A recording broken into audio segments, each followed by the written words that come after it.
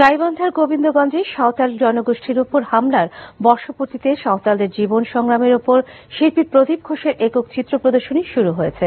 সন্ধ্যায় রাজধানীতে বাংলাদেশ চারুশিল্পী সংসদ চিত্রশালায় সাঁওতাল নামা শীর্ষক চিত্র প্রদর্শনীর উদ্বোধন করেন সাংবাদিক ও সাংস্কৃতিক ব্যক্তিত্ব কামাল লোহানী।